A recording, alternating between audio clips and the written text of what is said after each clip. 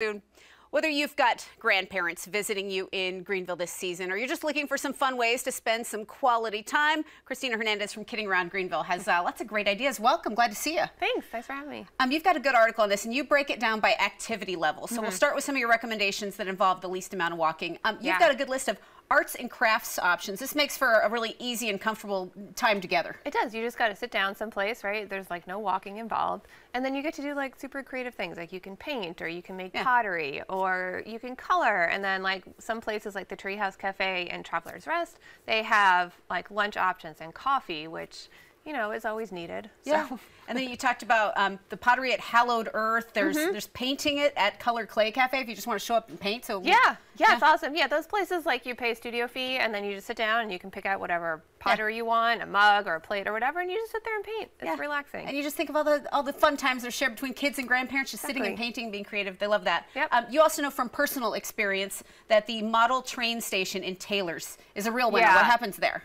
Yeah, another like low activity place. You can walk around and see all kinds of like really neat model trains and like little, you know, environments that they make with trees and people. It's really cute. Yeah, a lot of cute detail there. And then what about the Starry Nights at Roper Mountain Science Center? This really is entertainment for all ages. Yeah, usually like kids around 5 or 6. Oh, later than that would be a little bit better, but it's awesome. They do like an entire like night sky shot in their planetarium, and they tell you like what constellations are out, and then they do a show. Yeah. And the seats are really comfy too. Yeah, I'm a big fan. And the seats are comfy, but people forget that is an option.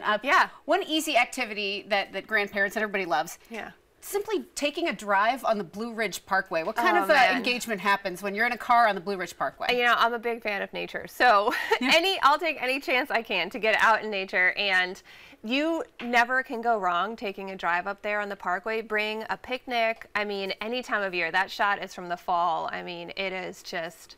It's really stunning up there, and we've hiked up there too. There's some really short trails, but if grandparents just want to like hang out too while you take the kids up to like a short trail and overlook, like that's fine too. And they'll, you know, it's a great area to just enjoy the beauty of, you know, that is up in North Carolina. I mean, it's so gorgeous out there. They can sit and enjoy that scenic beauty, and you know, it's just good memories are made that way. And then being outdoorsy, you talk about the Cradle of Forestry, where you've also had a really great experience. So if you go to the Parkway, you can actually like stop at the Cradle of Forestry. This is near Brevard, and they have like an indoor helicopter ride. It's really cool. Oh, there it is. Yeah, and so it really looks like you're in a helicopter, but they have all kinds of really neat things. It was actually started by the Vanderbilt family, and who owns the Biltmore, who built the Biltmore, and so they were really into forestry, and so this is what they started to kind of like study the area, and then eventually they donated this land, and there's like a one-room schoolhouse there, and there's like really short trails. Yeah, it's awesome. I didn't know about that one, but I'm putting that helicopter ride on my list. It's really feels cool. like one.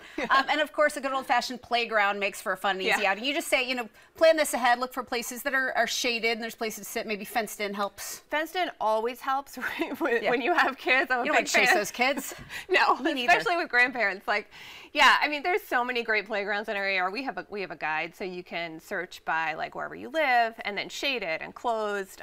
Or if it's a cool day and you want like sunny playgrounds, you can do that also. But it's kind of fun. I like the specialty. So, you know, things to do with grandparents, because yes, you know, you're going to get into a few other activities, and looking for all these ideas on your website is really helpful. Thank you. Yeah. People can find the advice, your complete article on Kidding Around Greenville. We've got a link on accesscarolina.com, but lots of ways to find Kidding Around Greenville. Christina, we appreciate you very much. All that on screen now. Thanks.